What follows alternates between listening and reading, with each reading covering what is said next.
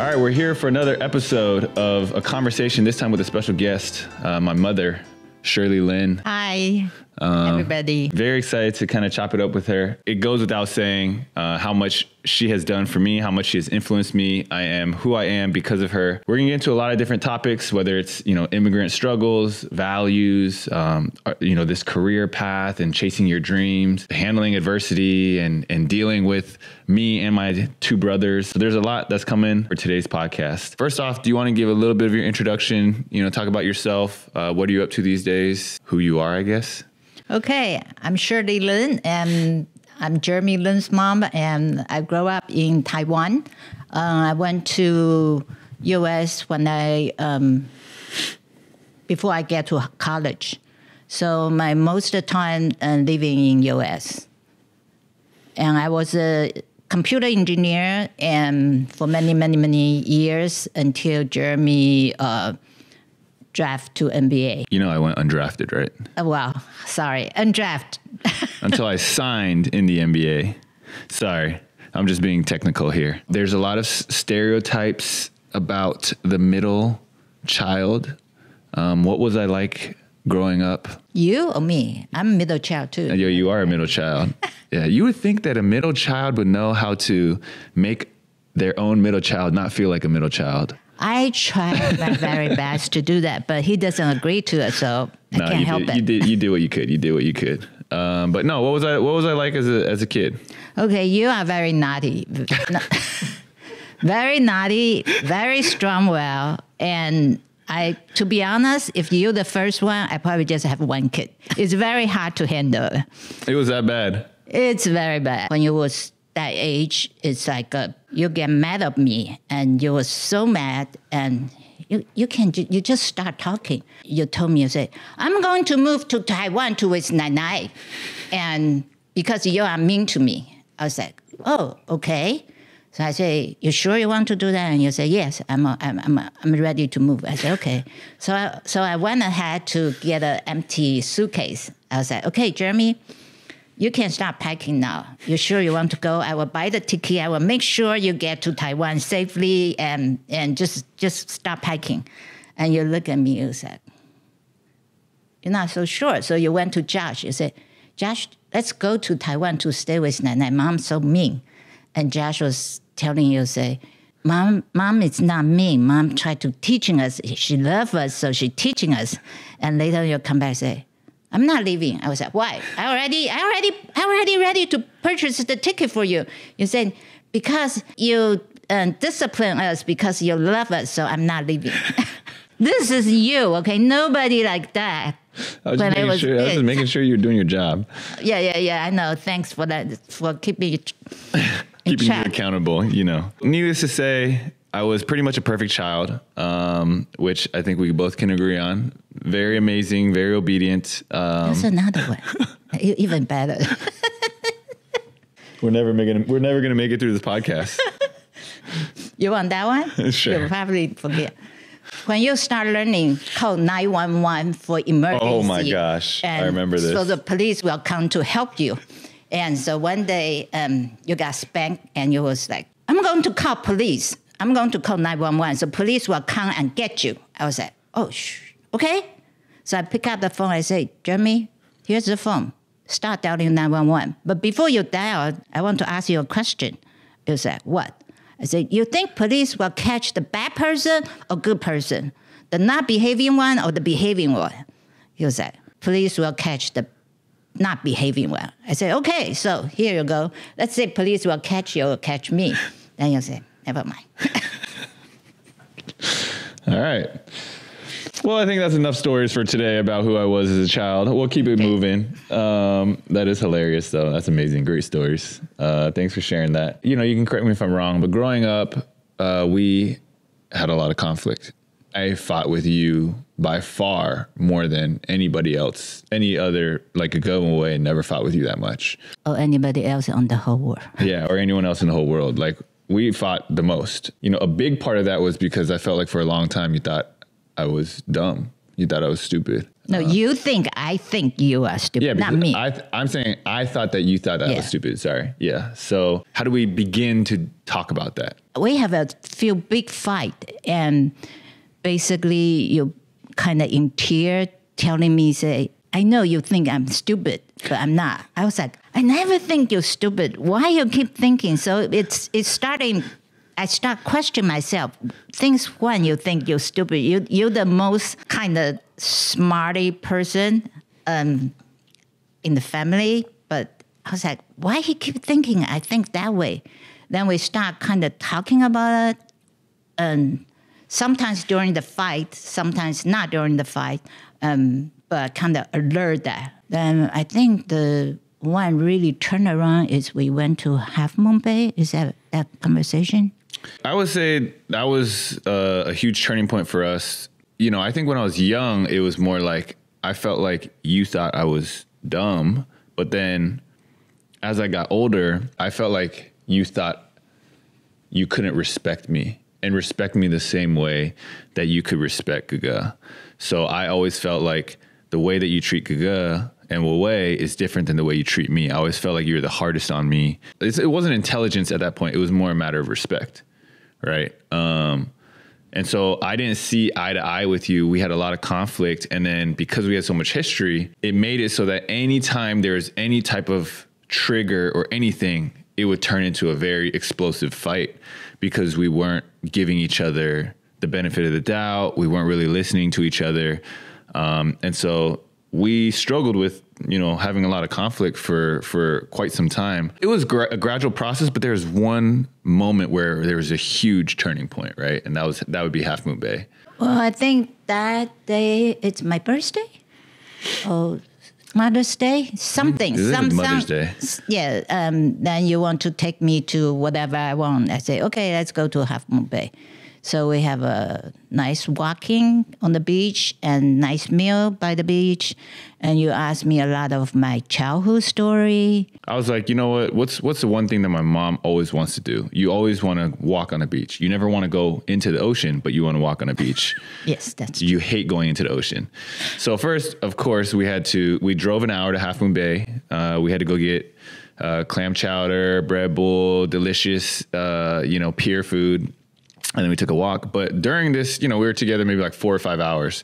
During this stretch, literally all I did from the minute we got in the car all the way to the minute that we got back home was I just asked you questions, question after question after question. I started with your childhood.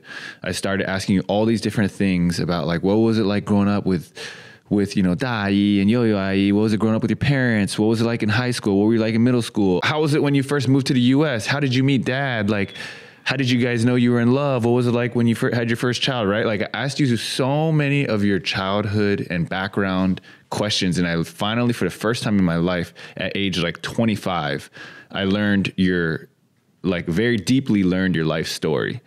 And that completely changed how I viewed you. Because before I kept thinking, why do you always want to save money and save money so much? Like, why do you always like have to find every last discount? Why do you hold on to your children and like control so much? And why did you do this? Why do you do that? Why do you think like this? Right. And finally, after hearing your story, I was like, I totally get it. Because if I was you and I went through what you went through, then I would probably react the same exact way. Right. And so it's your change, not me change. Yeah, right? Like, I would say understand me it's more. My turning point where I really understood, like, hey, if I walked the same path that my mother walked, I would probably be parenting in a very similar way.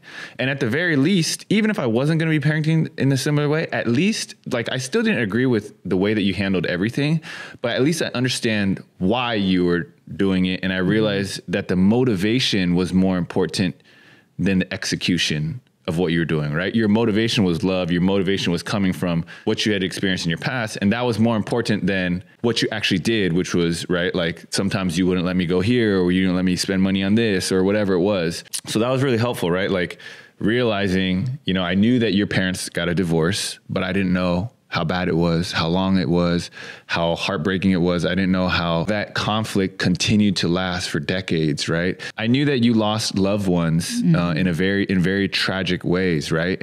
But when I really understood the story more in depth, I totally understood like why you cling onto family so closely and you do everything to keep your family close together because you lost somebody that meant so much to you, right? So all these different things, or even the immigrant struggle, right? For me, I was born and raised in the US, and I knew that you and dad were immigrants. I knew you guys had it hard, but once I actually heard the stories about how you guys had to fish to be able to eat and all this other stuff, like it gave me a whole new level of appreciation of like, oh wow, that's why she's really wants to make sure that we save money and, you know, do different things. And that's why you make the decisions that you make. So that was a big turning point for me. Once I got to like my mid 20s and on was when our relationship became better than it ever has been, right? Like 25, 26, 27, like right around that age was when I would say our relationship, like really like we went from fighting like once every week to fighting. No, we're fighting like we see each other 10 minutes, 10 minutes the max. Then we start fighting. So we went from fighting like every time we saw each other to like, and I remember it was so drastic. All of a sudden it was like we fought like once a year or something like that. And like, I remember everyone being like, wow, like you and mom hardly ever fight anymore. And I'm like, yeah, I don't know. I understand her better. And so I can acknowledge a big part of that was definitely my own personal growth that I had to go through. At the same time, you know, you obviously turned a corner too in respecting me because I had to draw specific lines with you. I made very clear boundaries that I wasn't able to make when I was younger because I loved and respected you so much that I was like, oh, I'll never do this to my mom. One of the ones I remember the most was when I was with the Rockets. In my second year with the Rockets, I remember I told you, I said, Mom, if you come and stay at my house and you continually don't listen to what I say, you can no longer stay at my house. So for a year or for one season, when you would come and visit, you had to stay in a hotel. Remember, I kept telling you, like, don't wash and dry my clothes. And you would dry all my clothes and shrink all my clothes. And I was like, don't do this, don't do that. And like, I remember I stayed in the hotel, but I don't remember it's because that. Yeah. You should be lucky. I don't remember that. So there was a point in my life when I was telling you everything that I would tell you, you wouldn't listen to me and you would defy me. And it got to the point where I had to tell you, like, I'm not letting you stay. And I literally made you stay in a hotel. And it was heartbreaking to me because obviously it's very painful and I was very close with you and I was like, I don't want to do this to my mom, but I felt like that was the only way that that's the only thing I could do for you to like respect me and listen to me. And I did that. And that was a short period of time. Half a year later, you started to really like listen more to what I was trying to say. You would start respecting kind of the rules I had in my house. And that was the last time that we ever struggled with those issues. Right. And so, I mean, I would say there's definitely growth on both ends that allowed us to kind of work through some of the conflict we had. So one of the things that me, Gaga, and Wei always talk about, we always talk about how you and dad had values and rules in the house. And you really made us like abide by these values. Like if we didn't abide by these values, we couldn't do anything that we wanted to do, right? We wanted to play basketball, we wanted to hang out with friends, we wanted to play video games. But if we didn't abide by your values and your rules, like you wouldn't allow us to do that. One of the things that you really instilled in us, that you always harped on us and that you always modeled for us was to take care of other people, to think about other people, to love other people, to be generous. That is something that the reason why, you know, I have a philanthropic mindset, I credit to you, is because I saw you do that, right? All the time. How did you feel like that carried over into my life? I think that's something I'm really proud of you to doing that. I still remember when you was little, your team have few kids, they don't have parents around them. If they want to play basketball for your team, they need people to bring them to the practice, take them to a away trip, sometimes even feeding them. And also the grade is not good enough to play basketball, which is 2.0. And for middle school, we have to help them for schoolwork. And so I remember I was like, Jeremy, you want if those two need to play with us, they need to overcome this situation. And so you're actually willing to go with me every week, every practice, to go to Sunnyvale, bring them to Palo Alto, or even sometimes to Petrola Valley and send them back. That's a big commitment for you, but you really want to do that and to keep those kids be able to play because they are very talented player. Then there are times we need to go travel. You will say, Mom, can we take them? Can you take care of them? And also we have other parents willing to pay for their tickets. And so we just need to make sure they're okay in the room, things like that. So you really want to take care of that. And I remember one time you was telling me, say, if when I grow up, I have money, I will take care of those people. I want to help them. And which you did. You take care of those homeless people, you're taking care of those kids in East Palo Alto, and very proud of you doing that. Thanks. I appreciate that. That's something that you definitely, at first, it was you forcing me. So anytime there was a new kid who would come, right? Like any of your friends, new kid, the first thing you would ask me, like, oh, there's a new kid coming. Oh, do they like basketball? Oh, my son will play basketball with them. And I mean, I cannot tell you how many times it's like, you're just volunteering me, like, oh, Jeremy will go play basketball with him. Oh, Jeremy. And I'm like, they would come, they wouldn't even speak English. And then they wouldn't even know how to play basketball. And then I couldn't talk to them, but I couldn't also but I didn't know how to play basketball with them because they didn't know. And I was just like, this is so awkward. But it was something that you forced me to do. And I hated doing it. But then over time, the more I did it, the more I start to understand why we do it, right? And I think that was what was important. I also want you to take care of that, not just basketball. No, I know that basketball was just a way to take care of them. But I'm just saying that philosophy started with you, and you forced us to be in positions where we weren't comfortable and where we had to learn how to love other people beyond what we would have wanted to do ourselves. So you really stretched, our comfort zone for how much we were willing to love somebody else. So I think, I definitely owe you a lot of, credit and gratitude for always instilling that in me. So I'm just trying to follow in the footsteps and follow that kind of that legacy and that trail that you blazed for me. So I appreciate that. Actually, I think that comes from Popo. She did that for even, she has scholarship in China right now. Yeah. Yeah.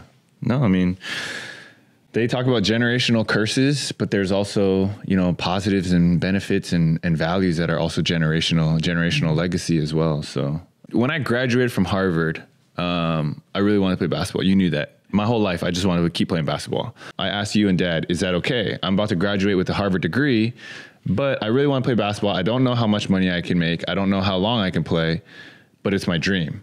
You and Dad said, okay. I think it's your junior year? No, senior year. And that summer, you say you want to play basketball, so you need to be sent to training. And we try to figure it out and find a place which is not cheap. And so we need to put in money for that. And I was like, okay, you really want to do that? I'm like, there's a lot of financial pressure. So now you're like, I'm telling you, I need to train for the NBA draft. And you're like, and 2 years. One day you call me and you're like, hey, Jeremy, so I found some money. Don't worry about where it's coming from, but I found some money. I'll give you 2 years to chase your basketball dream. But after 2 years, if it's not working out, then you need to call it quits. I said, okay, good deal. I got 2 years. I'll do my best. I never asked where that money came from. And you told me, you said, I know that you're not eating until you're full, right? But if you want to have a chance to make the NBA, you have to eat until you're full because you're training really hard. You start missing mealtime because the training at school for basketball. And I was like, okay, so you need not just feeding yourself extra money for yourself, also you need to pay for a coach because coach doesn't eat either. And so I said, okay, Jeremy, this is the money you can use. Just don't worry, just because I know you are saving money, so you maybe get hungry. So I was like, no, you have to keep, get some nutrition. So I just tell you, say, okay, those are the money. I don't have income coming in for the house. The only thing I can do is just take out my 401k. So I just take it off on my 401k. So at that time, I didn't ask questions, made the NBA. Fast forward, you didn't tell me until 7 years into the MBA. And when I thought of it, I was like, you know what, where did that money come from? Because we had no money. Like, we had no money. We exhausted every last thing just to even get me through Harvard. And we got to the point where Harvard wasn't even going to give me any more student loans because I had taken all the student loans available. So I was like, where'd you get that money from? And that's where you said, I took it out of my 401k. And that's when it hit me 7 years after making the MBA, where I was like, wow, you really went down to, like, you gave out your retirement fund for me to be able to chase my dream, which at that time I was trying to do something that had never been done before by anybody. Right. Like, so, I appreciate that. That's the ultimate sacrifice story. That was a good investment on your part. Yeah, that's true. Good investment. One thing I've heard you say through the years is, when I think about what are your most proud moments of me, I always kind of thought that you would say, like, oh, this game or Linsanity or when you won the championship or whatever. But when you really think about it, the one thing you always say to me was actually you're most proud for this one moment when I shared my testimony, right? Can you explain why you chose that example and what made you so proud about that? I think because for your status, you are a role model for a lot of people. People look up you and people respect you. It's kind of like a high standard. And people usually just sharing the successful, the culture want to hear successful story. But you're willing to let people see your weakness and let people know that's from humans' perspective, that's a failure. But you're willing to share. You let people know who you are and what you value is really, it's not on the earth. I think that to me, you have to be very strong to share it, to be able to do that. I mean, I still remember that time when I heard, I was like, oh, Jeremy, don't say it. But I know what you're doing. You're doing it because you want to helping other people, let people know. You could be in the tough situation, but if you rely on God, things can turn around. But I think that's something in current society, people don't do that. Yeah. So I'll fill in some of the stories. So I had gone through, a couple years, 2 straight years of injuries. And, I was with the Brooklyn Nets. I finally got my opportunity that I had waited like 5 years for. And then I got hurt for 2 straight years. So I never even got a chance to prove what I felt like I wanted to prove. And after that, I came back from these injuries, but, I wasn't really the same player. And then I was out of the NBA. I couldn't find a job in the NBA. And I remember at that time, it was scheduled to share my testimony 2 weeks later. And I was thinking about canceling it because I was so heartbroken. And I was like, I don't know, like, if I get on stage and I share, I'm going to bawl. Like, I'm going to bawl my eyes out. I'm going to cry. And I remember you and other people were like, don't do it. Don't share. Like don't share everything because that might not go well. And I remember just thinking about it and I was like, God is good through the highs and the lows. And it's easy when you're successful to say, God is so good.